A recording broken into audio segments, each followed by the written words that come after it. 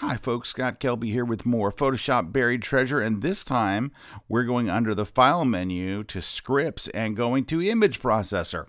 This is actually way cooler than it sounds. It allows you to take a whole folder of images, any format you want, raw images, whatever, and convert them into multiple other file formats automatically and do more cool stuff than that. So let's take a look, and once you see it, it's actually pretty cool. So let's choose Image Processor. Brings up this window that looks complicated, but it's really simple.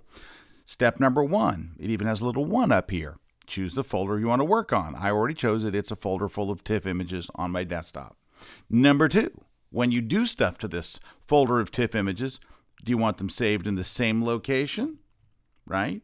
Or do you want to save them someplace else? Just put them in a different folder. If you do, go select your folder. I'll put them in a folder I named JPEGs because I want to save them as JPEGs. Now, here's what's kind of interesting. Number 3, you can say, all right, I have a folder full of TIFFs, and I want to save them as JPEGs and as PSDs and as TIFFs. You can choose whatever you want. I'm just going to save them as JPEGs. You can save them as a quality of whatever. You can convert your profile to sRGB if you know you're going to either send them to a photo lab or you're going to post them on the web, either one of those. Provided most photo labs seem to like sRGB, but it depends, on your particular photo lab.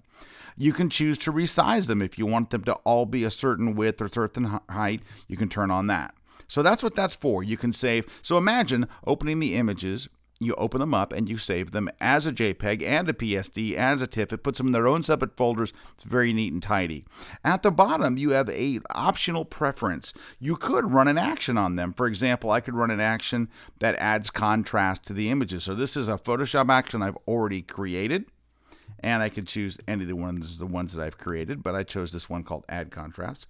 It's not the fastest action I have, but it will run it. And then you could embed your copyright information as you go. If you're like sending these to somebody else, you could just go, copyright. Whoops, that's not copyright. Scott Kelby 2017. Or you could accidentally hit your brightness button as well. Okay, and if you want to include an ICC profile in it, you can. Okay, now, you hit run, and it just does its thing. You hit run, and it opens images, and it kind of gets it going. And in this case, I chose kind of a slow filter, the slowest filter probably in Photoshop, Surface Blur. But it's just doing its thing. It's going to open the filter. It's going to open the image.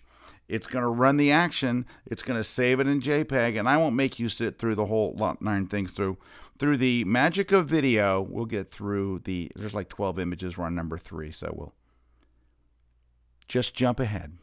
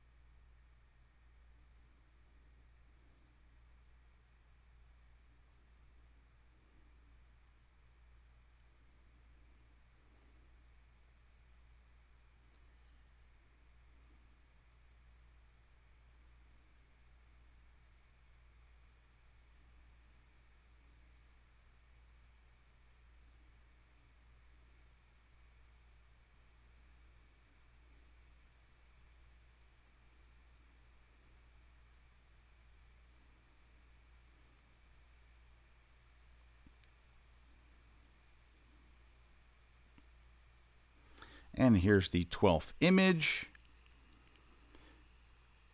And we're done. And if I were to go look in the folder where I said to save them, there's a little folder called JPEG, and there they all are. They've not only been saved as JPEG, but they have also all had that action run on them as well. If I had chosen TIFFs too, there would be TIFFs there. If I had chosen PSDs, there would be 3 nice, tiny little folders. Well, there you go. Just another bit of Photoshop buried treasure. Hey, if you are into Lightroom, and you probably are if you're using Photoshop and you're reading my blog there, if you're into Photoshop, if you're into Lightroom, go over to lightroomkillertips.com. It's a daily blog that I write, and I share all kinds of Lightroom stuff there, like 4 or 5 times a week, depending on how busy I am. But anyway, I invite you to go check it out, and also go check out KelbyOne.com/Lightroom, because I have about 50 online full-length courses on every Lightroom topic you can imagine. And you can start watching them right now because you can take the 10-day free trial and just watch a whole bunch of classes. Well, there you go. Thanks, everybody, and we'll catch you next time.